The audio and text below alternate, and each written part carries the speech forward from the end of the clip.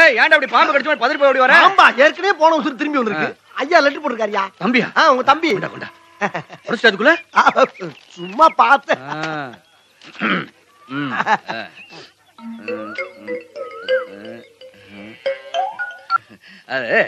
நீயா படிச்சடா?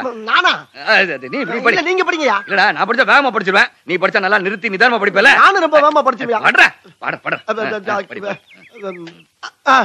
அன்பும் பண்பும் பாசம் நிறைந்த அருமை அண்ணன் தெய்வராச அவர்களுக்கு உங்கள் அன்பு தம்பி பாசத்துடனும் நேசத்துடனும் எழுதி கொண்டது. நல்லா எழுதிருக்கானே. நீங்கள் அனைவரும் நலமா? நலம் நலமறிய ஆவல்.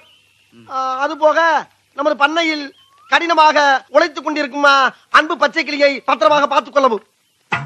ஏனென்றால் அவன் என் கண்ணுக்குள்ளே திரிகிறான். அதுபோக அவன் மாடு மேய்க்கும் போது அவனை வெயிலில் நடக்க விடாமல் அவனுக்கு ஒரு புல்லட்டு வாங்கி கொடுத்து, பேண்ட் செட்டும் வாங்கி கொடுத்து, ஒரு தொப்பியும் வாங்கி கொடுத்து போட்டுக்காரியா.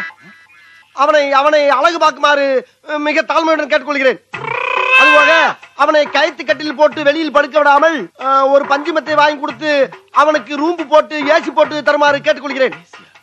இவ்வளவும் போக ஒரு முக்கிய குறிப்பு, நமது குடும்பத்துக்காக கடினமாக உழைத்துக் கொண்டிருக்கும் அந்த ஒப்பற்ற ஜீவனை நாம் பத்திரமாக பார்த்துக் கொள்ள வேண்டும்.